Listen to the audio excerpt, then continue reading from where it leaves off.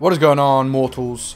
Mortal T here, and welcome back to Sea of Thieves. Today I'm going to be showing you how to complete the first tall tale in this game. So the first tall tale is called the Shroudbreaker. I'm pretty sure there's 5 different tales that you can complete. Yeah. I'm going to be walking through the first one because the first one is the easiest and you can do it on your own. It is really that easy. So to get on to the first tale, you need to come to your local tavern on one of the outposts. Go in and go over to the mysterious stranger that always lurks in the back. Now, on the right hand side of him, you'll see this book right here. Vote for the tall tale, and this is called the Shroudbreaker. Now this is number 1. Anyone can access it. It's actually that easy. You just vote for it as a quest and it'll pop up.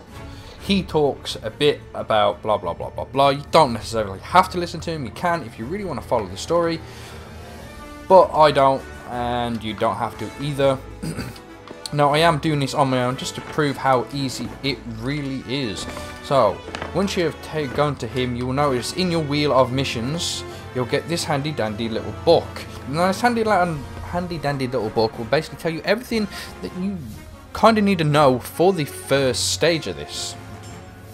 So you can go through all the storyline right there if you so wish, but you don't have to read that bit, all that bit, all that bit. You basically want to come to page 10 to tell you where you need to go next. So we go in to Crook's Hollow and Crooked Mass. Between them is an uncharted island where you will need to go to find the Magpie's wing, which is a sunken ship, and you need to recover the ship's log to carry on the story of the Shroudbreaker.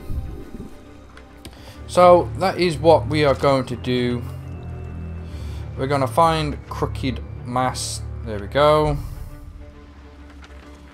Crook's Hollow, Crooked Mast. So it's roughly about in the middle-ish. Once you come to around about that area, you'll see the island anyway. Basically just go to that island and you're pretty much there. So all I can say is stock up your ship before you leave, and yeah, and I'll meet you over at the Uncharted Island. So mortals, we are arriving at the Uncharted Island. As you can see, that is it in front of us. I need to be very careful, but quickly show you on the map.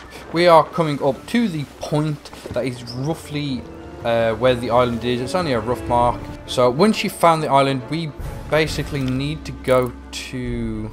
Okay, not getting close to that. We need to go to the northwest-ish shore, which is that one over there.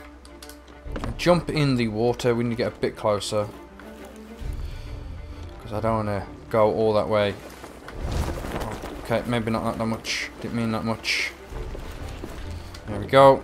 We don't want to get too close because the island stretches out pretty far. Always got to keep a lookout because there's several things that could go terribly wrong for me right here.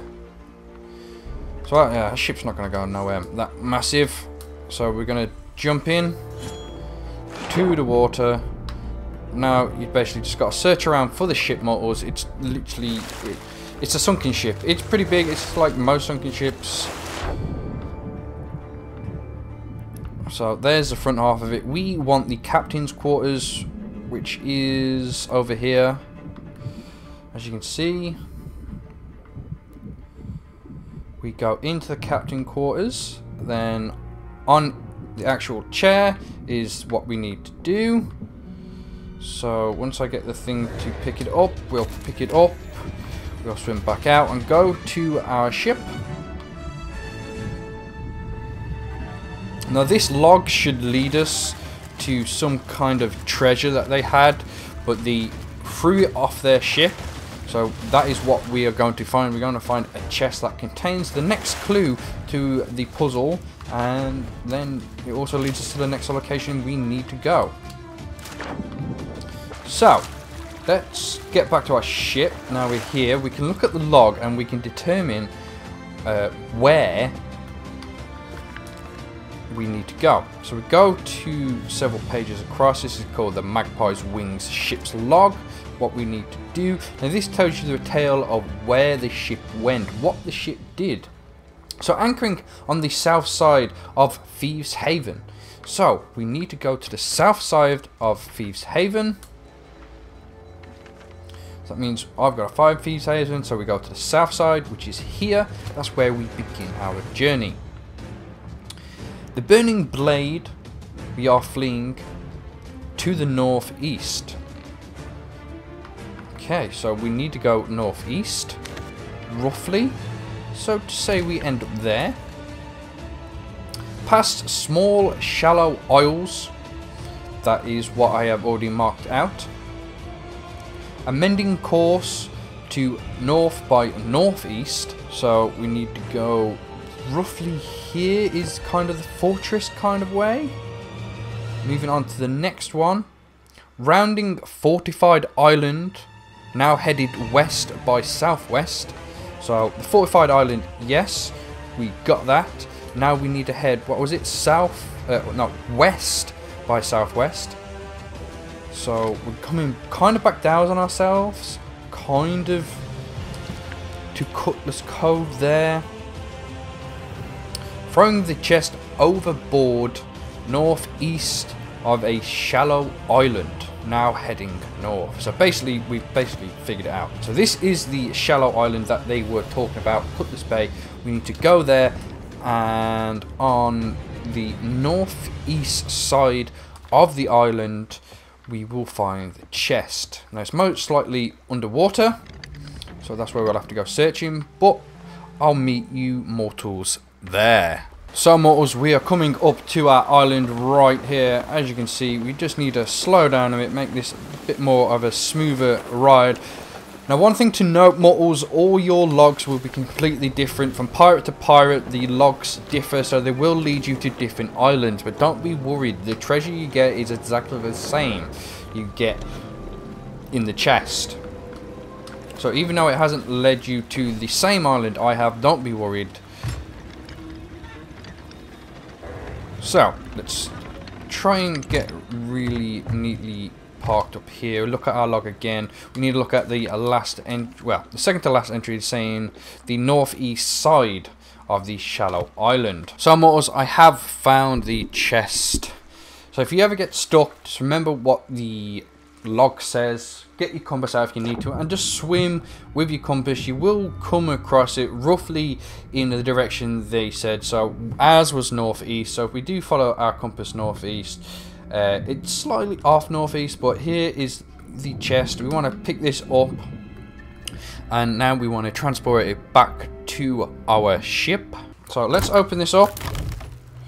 What we should get is take the paper, which is more instructions. So if we go to our book, we've unlocked some more pages filled with symbols and everything else, along with a picture of an island that we need to go to. There are islands, the cave, yeah, blah blah blah. So, but we get something else with here. We get a totem. I can't really put it somewhere you can see. We got a totem. The light under here maybe should work. It's hard to see in the dark, which is kind of sad. These don't give you much light to try and look at it. So you do get different totems more. So you might pull a different one out of the chest you get. But this is the scarab totem, which will lead us to a certain island. So the totems are, I've got all the list of all the totems and where they'll take you more, so don't worry about any of that. So if you get the boar totem, it will take you to Devil's Ridge. If you get the scarab totem, like I've got, we're heading to Crook's Hollow. If you get the snake totem, you're heading to Mermaid's Hideaway. If you get the shark totem, you're heading to Kraken's Fall. If you get the moon totem, you're heading to the Crescent Isle. And if you get the crab totem, you're heading to an uncharted island at N13. So when I say N13, I mean N13 on the map. So you literally go to the coordinate N, then you find 13, basically the same island. But yeah, N13, boom, you go there, you go to the Uncharted Island, which is roughly in that location. So yeah, that is the only one that doesn't have an actual island name, is the Crab Totem. So I have got the Scarab Totem, which is taking me to Crooks Hollow. So I'll meet you there. So we are at Crooks Hollow right now. I'm going to circle around to the position that we need to be in. So if you get Crooks Hollow, just like me, I'm going to show you exactly where you need to go. So let's circle the island. We want to get to the part where the waterfall is. That is where exactly we need to go. So that is where I'm actually going to park my ship, because it just makes it so much easier. Once you have arrived at your island, you will need then to identify where we're actually right here. You'll need to identify where your totem goes. So you need to find the place that you can put your totem down, and once you have found the place and put your totem down, it will reveal a secret passage which you can then go in. So if you get this one, really easy. Literally walk in here.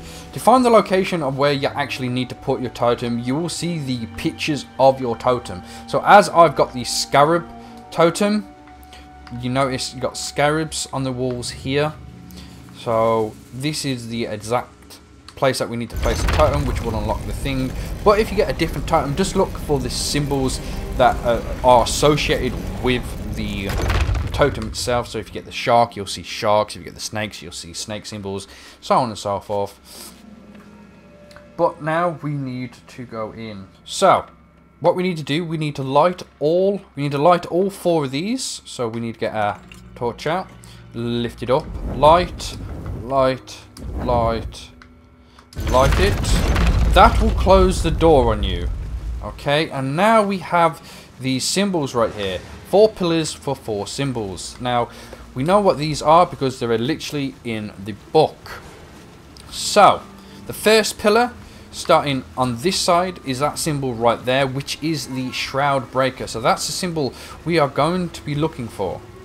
So we just rotate it until we find that symbol, which is that one. And now the rest are easy because it's just the ones with their swords up. So we just rotate them. There we go. Once you have done that, you will press the button here and it will tell you if the code is correct, and as you can see, mine was. So that brings us on to the next code, which is this one, which kind of looks like a boat in some water or so. So we'll go close again. So it's that one, that one. Now the codes can vary, mortals, they're not always the same, so be aware, but it's pretty easy. They're noted down in the book for you already. That isn't right. Our last one is this one. That's our last one.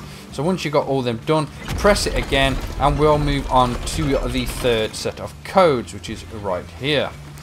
So the first one is that guy right there, and then the rest of them are all the same. As you can see, if we try and get by some of this light, it's all these guys with the arrows pointing down. So this one isn't right. Now it is. Now boom, that will open the secret entrance again. Now we need to look in to this pond, reflecting pool, whatever you want to call it. It will give you the location that you need to go and search for. So the little ring that you can see there that is glowing, that is where you are going to want to dig. You're going to pick up some little talismans. That's what I'm going to call them, for lack of a better word, talisman. So we need to go to that rock with the scarab on it, then dig up. Now, warning, you might get some strange looking skeletons pop up after you, so be very aware. As you can see, that one's got like stuff growing on it. Coral. Die. There we go. They're not usually that hard to get rid of. There we go. Well, they call it medallions in it. It's a scarab medallion. So we just bring it over to here again. We place it down. into one of these 3 slots, as you can see. Place the vault medallion, and then it will give us the next image that we need to go to dig up. Now this one is pretty tricky, but I know exactly where it is now. So if you get Crux Hollow, this is really easy for you. So you want to go right here. Right here. The picture can look a bit deceiving, but as you can see, there you have it. Wait for the skeletons to pop out. More of these glowing looking ones are actually pretty cool. So there's one dead. This one's got more coral on him.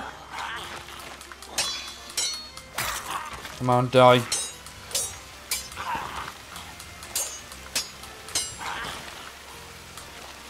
Block a bullet. Block a bullet. For some reason it wouldn't shoot properly. So there we go. That's the second medallion. Collect it. You'll take it back to the vault. This is what it's called. It's called the vault. We place this one in, and then it will give us the next location that we need to go to and dig.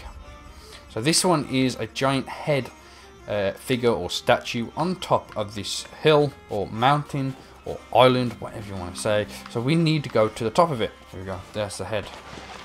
But now we've got skeletons.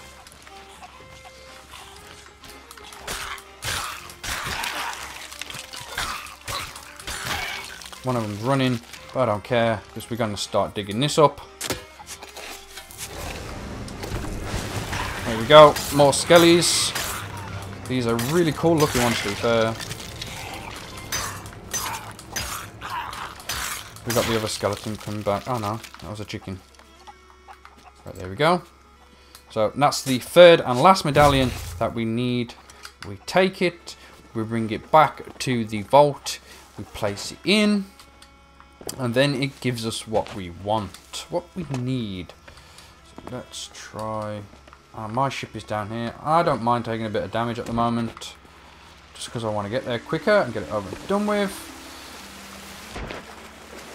There we go. So we put the last one in, and that should unlock the door over there. Bring it down. This is what we came for. The Shroudbreaker. This is really cool. So basically that is the end of the mission. All you need to do is go back to an outpost. It doesn't matter what outpost it is. Just go back to the outpost. Give this to the mysterious stranger. And your mission is over and done with. Like it says, return to the mysterious stranger at the tavern. You don't have to fight all these skeletons. I just ran away from these, as you can see. So put this down somewhere safe, so we're going to remember it. And then we look on our map. We can go to Ancient Spires, which is right over here, which is southeast. So once we get there, I'll bring you mortals back, and we'll see what happens. So we're here, mortals, at the outpost, so make sure you pick up the Shroudbreaker, jump off and go to the tavern. Now, I'm on this one where the tavern is all the way on the top of the island. I mean, this guy right here is where the quest originally started. So now we just give the Shroudbreaker to him. He goes through some more details. But you can read this one because it hints to the next tall tale. It actually tells you where to go for the next tall tale. It says visit Plunder Outpost. From that, mortals, that is the end of the first tall tale. Now, I told you it was really easy. You can do it on your own, as I have just proven. As long as you get a decent enough quiet lobby or server, let's say. I hope you enjoyed it. I hope you found it informative. I hope it helps a lot. And I'll hopefully either see you mortals either in the next video or the next live stream.